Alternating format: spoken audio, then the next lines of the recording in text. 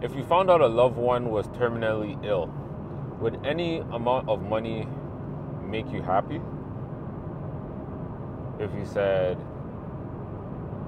no, I feel that same way. And in this video, I want to talk about sometimes money is not the solution to your problems. You're the solution to your problems. But you just haven't realized it. And that's why I came on here to make this video today. Because I've been thinking, I'm trying to help people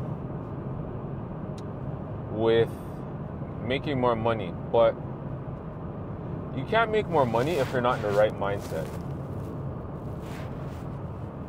You're too bogged down on what's going around you.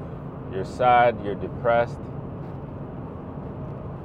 So your mind's not in the framework of, hey, all right, let me get into something that will make me more income. What needs to be fixed is within you. Once you fix you, money will start to come. It's like fix your internal problems before fixing your external problems. Because I can almost guarantee you, if you start making more money, but you still have those internal problems, you're just going to be sad.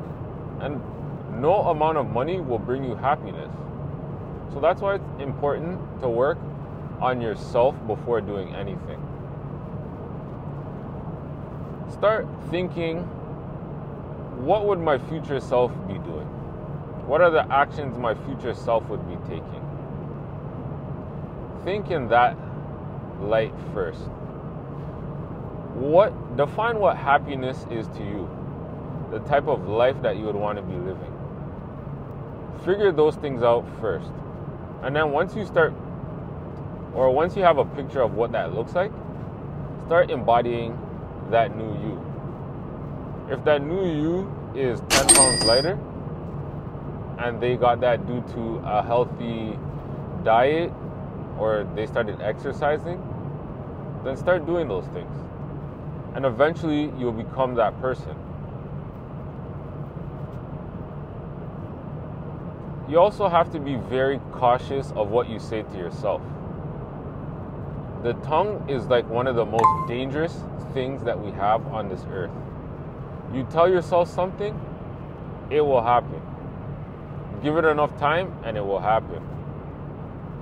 So be very kind to yourself and the things you say to yourself, because the more things, whatever it is you say to yourself, that's deposits you're putting into your mind. If you tell yourself, I can do 100 push-ups every day, you're putting little deposits into yourself to achieve that goal. Mind you, you do have to actually try and do it. You can't just say, I can do 100 push-ups and never did a push-up. You have to practice doing it. So it's one thing to say, and it's another thing to put the action behind it. When you put the two of them together, it becomes very powerful. Start with one push-up. Do one push-up every day for a week. Next week, do 2 push-ups every day for a week. When you start increasing the load after the action, you will be able to get to doing 100 push-ups a day.